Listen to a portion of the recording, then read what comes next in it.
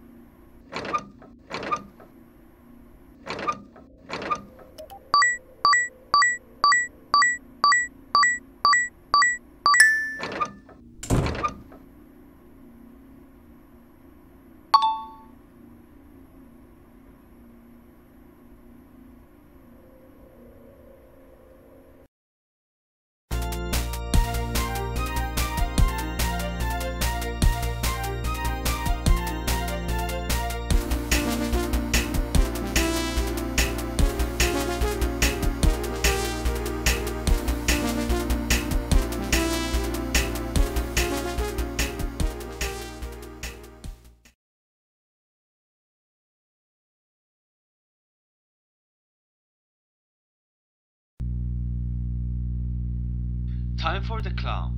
Well, I'm gonna be honest with you. This thing looks creepy. People have always been scared of clowns, and God, this model never saw the light in the restaurants. He would haunt kids' dreams in my opinion.